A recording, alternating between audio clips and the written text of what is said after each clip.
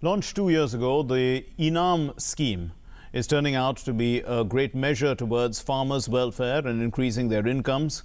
Well, the e-trading platform is allowing farmers to have access to markets across the country as well as to sell their produce at a good price. We took stock of Himmat Nagar Mandi in Gujarat to see how Inam is benefiting the farmers. Let's take a look.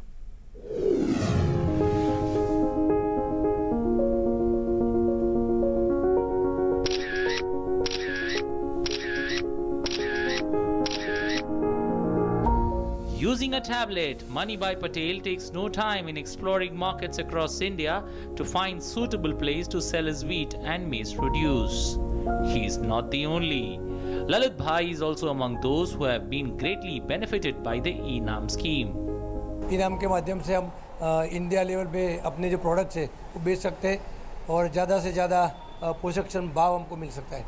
Market में आने के बाद online के द्वारा भाव ज़्यादा मिलता है और डायरेक्ट बैंक खाते में पैसा जमा हो जाता है।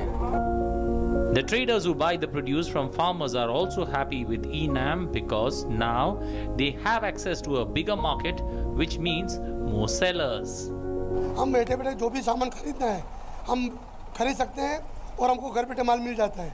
कहीं से महाराष्ट्र हमको माल लेना हो अगर ईमेल हम मशरूम करते हैं वो माल हमको मिल सकता है। जो पेमेंट कर रहे हैं उसी दिन खेडूत को मिल जा रहा है, उससे खेडूत को संतोष हो रहा है। The best part is that even if the trader who is not physically present at the mandi or the APMC can purchase the product of the farmer, even if he is not physically present there from anywhere in this country or this world, just by logging on this the Inam application on your mobile phone.